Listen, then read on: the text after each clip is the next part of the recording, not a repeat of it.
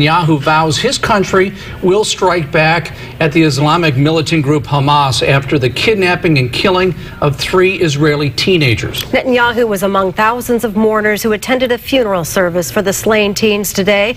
Their bodies were found yesterday in the West Bank.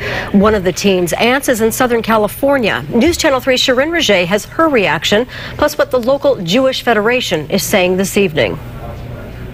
Again, they were just boys, just kids. Lihi Sha'ir, who just moved to Los Angeles, says her nephew, 16-year-old Gilad Sha'ir, was always smiling, loved life, and was taking care of his 5 sisters. I don't believe that he's not here anymore. I don't believe it.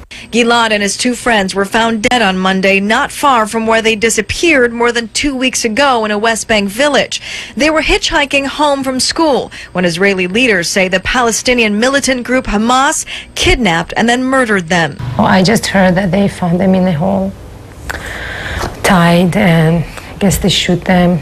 My brother Ophir said, Lee, at least they didn't suffer much. Could speak directly. In Santa Barbara, the Jewish community is in mourning, outraged by what the head of the Jewish Federation calls an inexcusable loss of life. There's just no justification whatsoever for these 3 young boys to have their lives cut short in such a horrific fashion. Israeli soldiers arrested 400 members of Hamas during the search for the teens. Since the discovery, Prime Minister Benjamin Netanyahu called an emergency meeting to respond. Finding the perpetrators, punishing them appropriately, is absolutely critical. The state of Israel has to do whatever it can to protect its citizens, and to do so understanding that their actions as well cause harm. Meanwhile, in her grief, Sha'ir says she just wants the violence to stop.